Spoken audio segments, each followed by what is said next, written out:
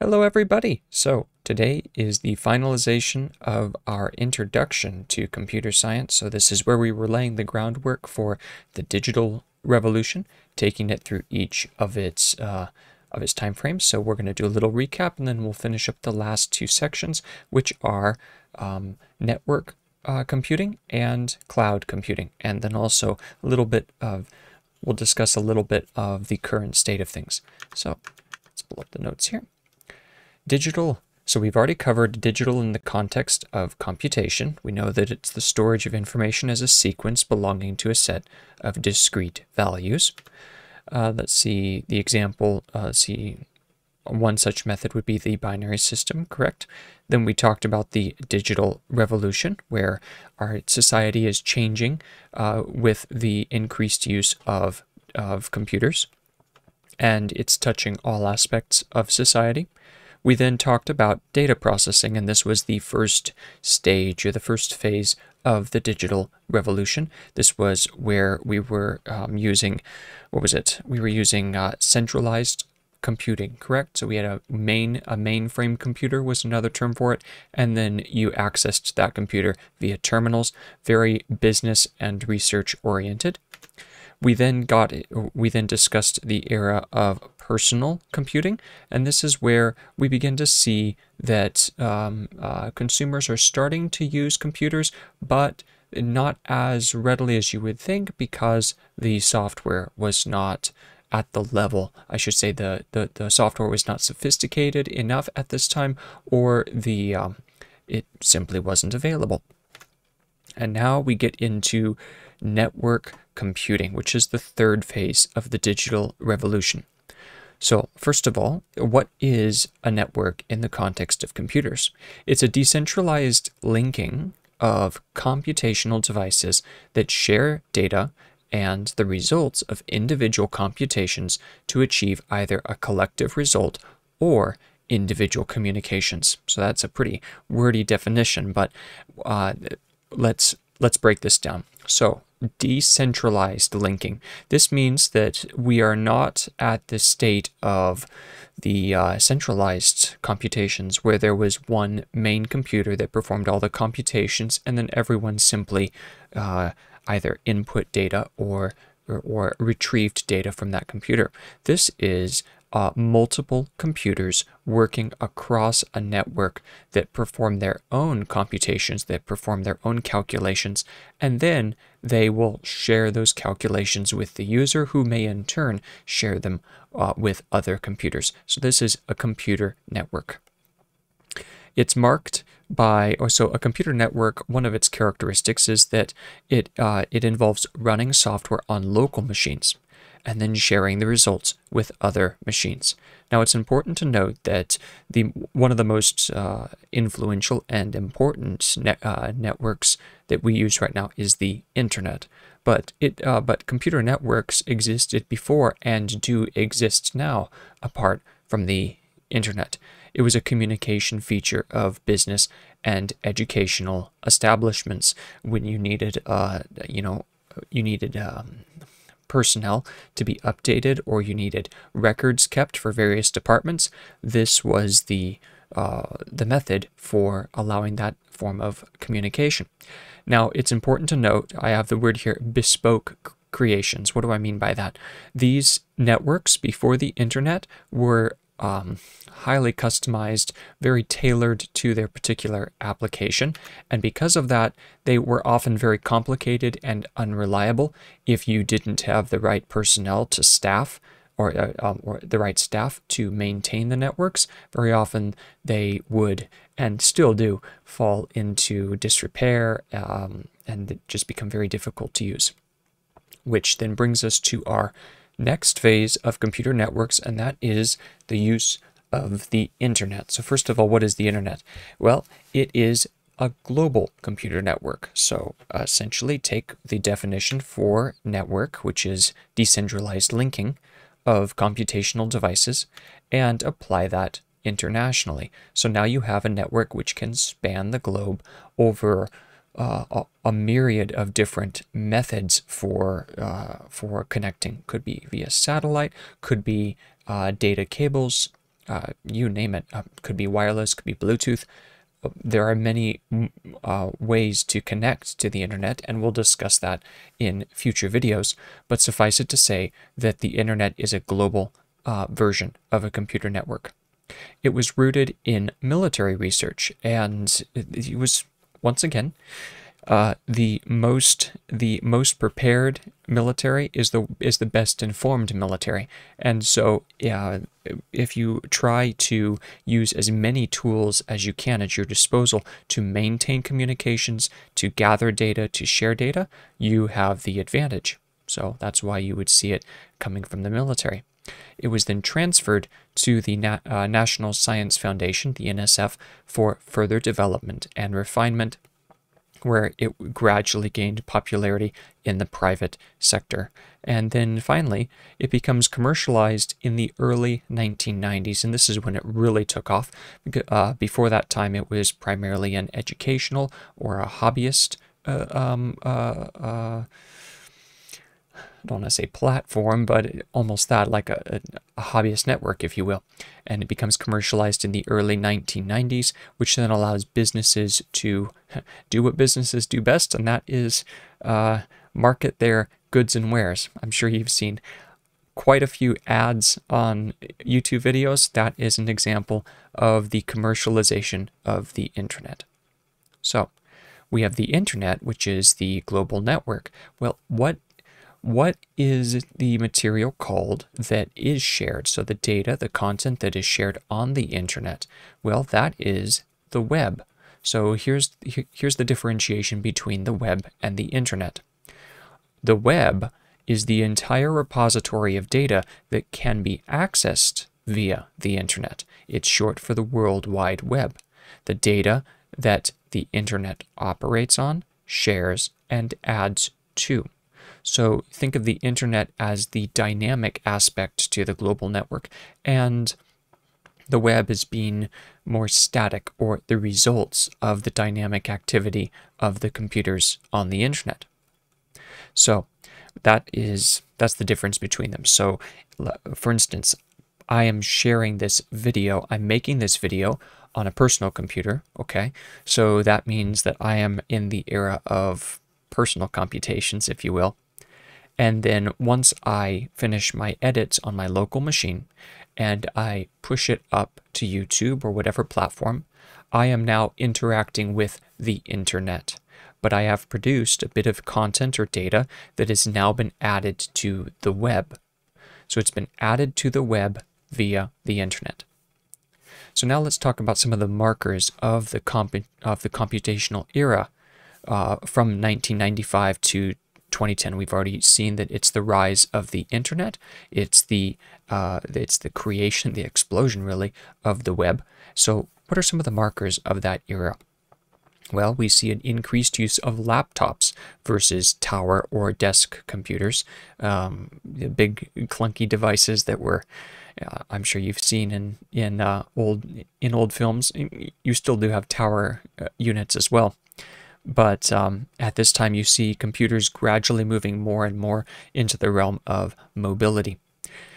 The second marker was that you see sophisticated but general purpose or use case software bundles. So at this time, you don't see very highly specialized software applications. They still existed, no doubt, but the main emphasis of software companies was to produce bundles. So your text editing bundles, your time management, your productivity softwares, all of that. They were very large packages.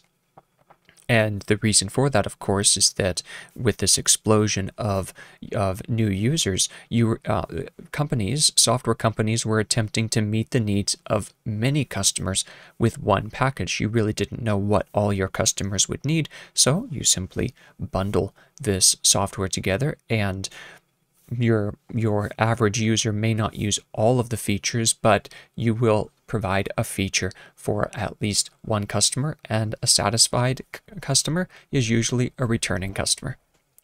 The third feature or marker of the computational era was tethered internet connections. So this was via I don't think it was Ethernet at that time. Might have been. Let me know in the comments if it was, but it was definitely tethered connections. So you were connected to the internet via a line, similar to the old telephone jacks or coaxial TV cables.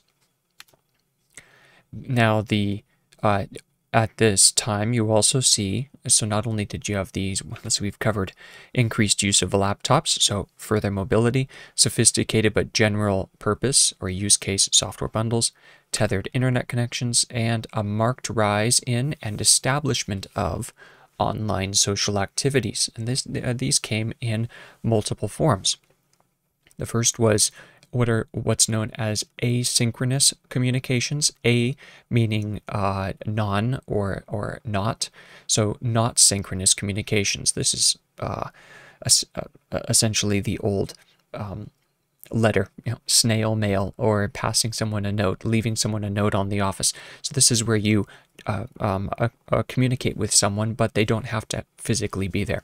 So the online version or the internet version of asynchronous communications included, they weren't limited to, but they included email, forums, and chat rooms. So you could engage with people in a non-physical sense. The second form of communication at this time was synchronous communication. This would be voice and video conferencing. So this was the rise of Skype, and video chat. So this is it's also rising at this time, not quite to the level that it is now here in 2023. I would say that video conferencing is probably one of the most widely used forms of communication. It's a very synchronous world, online world that we live in. And then the third facet of increased online social activities was online multiplayer gaming. This was a huge boom in the online multiplayer world, and this would include either asynchronous or synchronous chats. So you'd have the chat box, or you could actually be in what were essentially voice calls with your fellow players, and you were able to maintain communications. So this is another form of social activity. And then the last one was music sharing. Music sharing, just exploded at this time. As we saw in the previous slide where we talked about digital, we saw that digital content is very easily reproduced. And because of that, you got music, which before, as we spoke of, you had to have a vinyl recording, or you'd have to go and actually listen to someone perform or hear it on the radio. Now you could simply share it as a digital file very easily. So that sharing and acquisition of music really just took off during this era. And now we move into our next phase of computational, or I should say the digital revolution. And this is the stage that we're currently in, and that is the stage of cloud computing. So what is cloud computing? It's the storage and use of web-based data and software in an interconnected system of computers and communication devices, such that individual users interact with multiple computers at any given time and do not rely solely on the abilities of individual computers. So I'm going to say that again.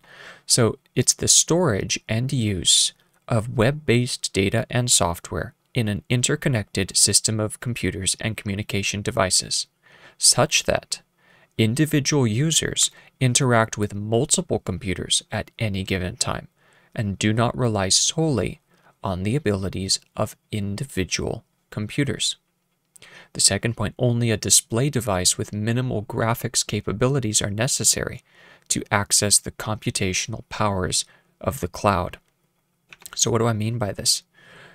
In cloud computing, all of your necessary content or your desired content doesn't have to be stored on a local machine, as we saw with personal computing and then also even network computing. In this methodology, it is a crossover between network computing and centralized computing, in that you essentially, as the user, are working with what amounts to a terminal, input and output, and the computations are being performed on other machines, on machines that you may not even be aware of. It could be a server farm, it could be who knows what, another computer, if you're connected in some sort of cloud computing service. So you may never actually require the computational abilities of your own computer. You're doing all of the computations on other people's computers. The difference between cloud computing and centralized computing is that on centralized computing, you know that it is a single machine. You knew that it was the mainframe and you were connected to the terminal. With cloud computing, you don't know exactly where the computation is occurring. You can have a guess. You probably would be able to trace it. You could put a tracer on the data as it pings between different computers, but they're very different beasts, so to speak. So what does cloud computing lead to? Cloud computing leads to what is called convergence. This is the ability of a single computational device to function in multiple capacities. It's the electronic equivalent of a multi-tool. What was it? Doctor Who's what's it called? Like a cosmic screwdriver or something like that? Let me know in the comments below. So essentially, that is the device that is rendered by convergence is a device that can function in the areas of location and navigation, time management, communication, education, entertainment, data recording, and sharing, all on the same device. And because we are connected, the idea of convergence, it requires the use of the cloud because all of the hard number crunching and the data storage happens apart from the actual device itself. Essentially, what happens is the device becomes an input and output device, and the processing is happening in a wireless fashion. I do also want to say that at this time, in the era of cloud computing, which we are living in right now, we use I wouldn't say predominantly, I don't know the exact numbers on this, but we see a very high number of wireless devices. In fact, how many cell phones are there in the world?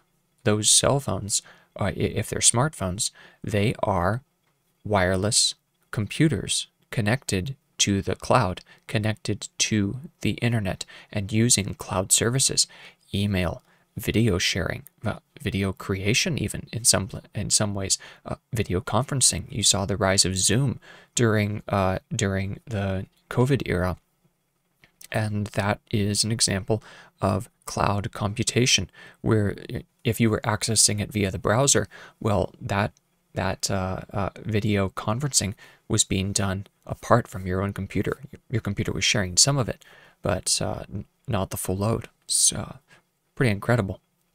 So as I said, that's the era that we're living in right now. And now we're going to move forward and try and take a look at the future a little bit, and this will set the pace for our deep dive going forward on the actual the basics of computers. What do they do? How do they operate? But what is the current state of computation? Well, we are currently living in Web 2.0. You hear some people talking about, moving even further along, which with the, I've heard some people call it transcendence, right? Where you actually become connected directly to the internet. We still have that divide, some would say for the better. But what is Web 2.0? It's the shifting of the balance of web data away from commercially generated content towards user-generated content. So it's shifting from commercial content to user-generated content. In fact, you see it even here on the YouTube platform. What percentage of YouTube content is created by users versus corporations, corporate entities, government, government PR systems? So it's an interesting thing to think about, is that in this world, the grassroots eventually takes over. They begin to produce the content. They begin sharing the content they're consuming, but they're also producing at the same rate. And that really changes the dynamic of the web itself. So how is this information being shared on the web? It's being shared, it's created for and spread through social media networks. So video sharing, this is your YouTube, TikTok, Rumble, the video, I believe even services such as Twitter, Facebook, what else? Twitter, Facebook, Instagram, all of those, they have video sharing, but you have specialized video sharing platforms as well. You then have image sharing, and this would be your Instagrams. My mind's drawing a blank right now. I thought of the gram first, but there are so many others. And image sharing, this is not just photographs that people have made, but that's also art. So that's your image. So it's image sharing and generation. We see that also with the rise in AI art, that's being created on the web for the web in an AI fashion. It's crazy.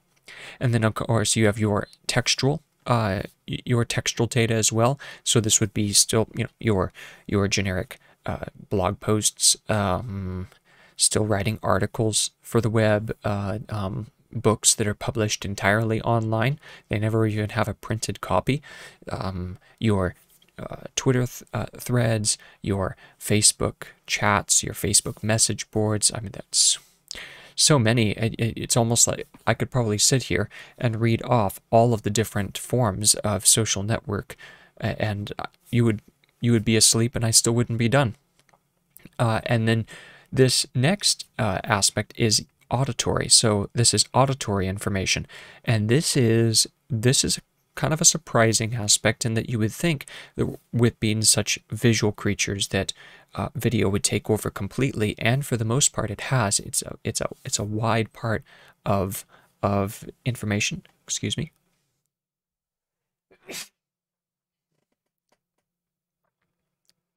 I had to sneeze there for a second. So you see, with the rise in auditory information, this is your podcasts, your audiobooks, what else? Music, obviously. So that still is a very large portion of the information that is being created and spread by Web 2.0. And then finally, this last aspect is essentially the combination of video and auditory. But the VR experience, I did want to bring it out because we see an increased use of this VR experience, which I would almost put in its own category, because it's a very immersive experience, and it almost becomes, at least from the user's perspective, a much more involved experience. Video sharing is, and the reception or the watching of video data is a little bit more of a passive experience, as is image, textual, and auditory, unless you're actually speaking, of course. If you're sharing, if you're communicating, you're having to do some work. But VR is interesting in that you can be a participant in this world, and it doesn't have quite the passive quality that the other forms of content do. So just wanted to include that in the list. So what is a marker of Web 2.0? Well, it's characterized in the extreme.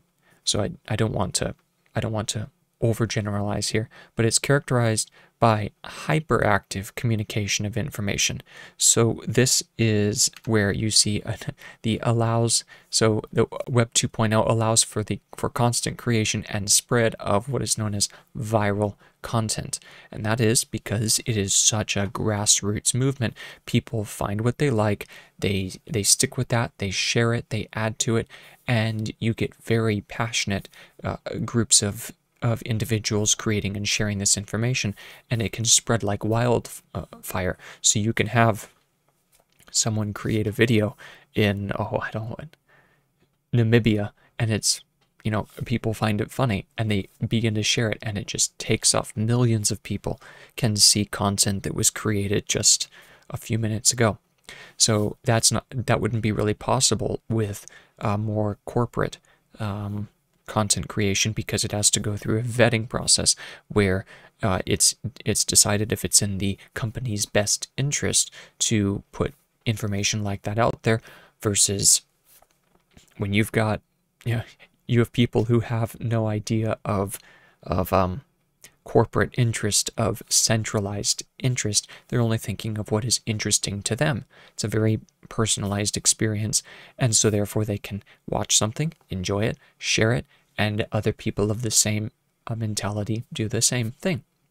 So Web 2.0, it lacks centralized control, and this increases the likelihood of mob mentality and groupthink, but also allows for the flowering of individual freedom, bringing wrongdoing to light. Failed to write the rest of that. Bring wrongdoing to light, really shed a light on some really dark aspects of human activities, and the web has helped in that. It has helped to bring things to light, and that's good. And a more robust discussion of ideas. So when you have this grassroots information sharing and spread, you don't have an authoritarian aspect where there's a crackdown on ideas that are considered harmful to a particular worldview. When you have this constant clash of worldviews happening online, each one is vying with the other. It becomes very factionalized, if you will. So we see, but there is a downside to that, and that is that when you, as we said earlier, with passionate people, you now have the increased chance of mob mentality. So this is where people get on the bandwagon, and when a dissenter speaks up, you have many people now who will shout down the dissenter because they engage in the luxury, if you will, or the security that being part of a pack brings. So you actually, I was watching a video on the, I forget the channel name, I'll have to look for it later, but talking about the problem of anonymity. And you see, anonymity can be a good thing. If you have to shed light on a bad situation, if you have to be a whistleblower, you do want to be anonymous for your own personal safety. However, in the general case, anonymity does not produce better people, because you can hide in the shadows and you strike out from the shadows. And that ability to strike out from the shadows actually makes people more aggressive and brings out more negative qualities. So just something to bear in mind. And then our next point is that the sheer mass of disclosed information can pose a security risk. When you're sharing as much information as we do in Web 2.0, it's unbelievable to think, if you go back just 100 years ago or 200 years ago, and you put yourself in that time, think about what you would and wouldn't share to your nearest neighbors. Would you be telling them, would you be riding over on your horse and buggy and telling them what you just had for lunch, and oh my gosh, it was the best thing? Sorry if I'm doing an impersonation. I'm not trying to be mean here, but just imagine that. Imagine, it's really something to think about, that how quickly we have shifted, where we can share anything and everything, and we don't even realize half the time what we're sharing, the amount of data that can be gleaned from the content that we create. So this presents a radical redefinition of private versus public, and it can pose a security risk, or we may simply redefine what we consider as private versus public. People in the past would have considered a lot of what we share as very private. You don't share that. You don't let anyone know about that. But in this world, no matter. You have people suffering from mental illness, and they're loud and proud about it. They let people know. They let people know that they're struggling, and they keep people updated on it. And is that a problem? I don't know, but it's happening. It's the world we live in. And that's something that we'll definitely have to consider going forward. The Web 2.0 also is morphing interpersonal communications. So what do I mean by that? It means that individuals can present an increased sense of self or greater expression of individuality than was previously realized in conventional interactions, IRL, in real life. This means that you can be more effusive, more passionate in the online world because you have that certain level of separation. You're not face to face with someone who you disagree with, and you're not shouting at them. You get the funny meme about that little guy, like 14 or a 15-year-old, and he's shouting curse words at a guy who's probably about a foot taller than him, and the caption is, Jimmy didn't realize that this is not how you communicate IRL. And it's a funny way to think that you can shout expletives at people online. You can engage in flame wars and walk away. You're not going to be punched in the face, but you try and do that in real life. Oh boy, you're going to suffer the repercussions, as we've seen many times. So we see that it's changing the way that we communicate these days. Now, moving on from Web 2.0, we're now going to talk about what is the culmination of the digital revolution and what it's known as the Internet of Things, and ultimately transcendence itself. So what is the Internet of Things? It's the transformation of all electronically controlled devices into data transmitters and receivers that maintain a constant flow of information to and from the web. What does this mean? This means that any device that has electronic controls has the ability to share its state and the state of the environment that it's in with the web. So let's say, for instance, that what's a good analogy? Let's say, for instance, that I have in my fridge, I have an item counter, and I take something out of the fridge. And there's a chip in the item itself. I take it out, I use it, I throw it away. The fridge keeps track of those items. You take something out. It notes that something has been taken out. It then alerts your phone or whatever device we're using at that time that this item has been taken out. Your phone is tracking your location. It knows that you are at the store. It has received a notice from the fridge via the internet or via the web, and it lets you know that you need to buy something. Or what's another one? You could have electronic. In fact, this is the case. You can have electronic health monitors. They monitor. Let's say that they could monitor your hydration level. Let's say if that was a thing. So it was monitoring your hydration level, or it was monitoring the last time you had a drink of water or something like that. And it lets you know, hey, you need to drink something. That is where we're headed with the Internet of Things, the constant flow of information where everything about your environment is monitored by electronic devices, and you are informed by those devices of how you should operate in the world. What is the result of a full embrace of the Internet of Things?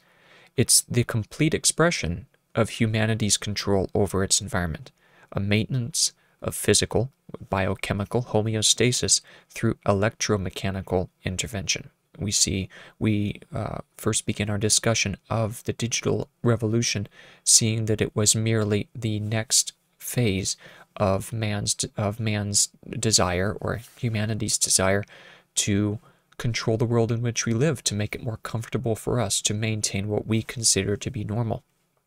And we see now that the Internet of Things, and finally transcendence itself, is how best do we maintain what we consider to be normal. And that's a hairy situation, isn't it? Because what may be considered normal for some people is not considered normal by others.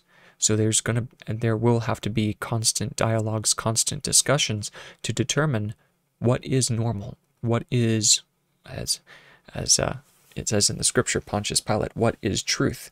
Is your truth the same as my truth? Is your expression of homeostasis the same as mine? So a lot of things to discuss, but that has been our intro to the history of the digital revolution and laying the groundwork for where we are now. So thank you very much for watching. It's been a real joy to talk about these ideas with you. I look forward to reading your responses in the comments. Yeah, let's keep the dialogue going, and let's make sure that we don't fall into the same trap of mob mentality and just accepting what other people consider to be normal. Let's be part of that discussion of what normal is. So thank you very much for watching. If you liked the video, consider subscribing to the channel, or hit the little like bar at the bottom, and share it with your friends. So thank you very much for watching, and have a wonderful day. Bye-bye.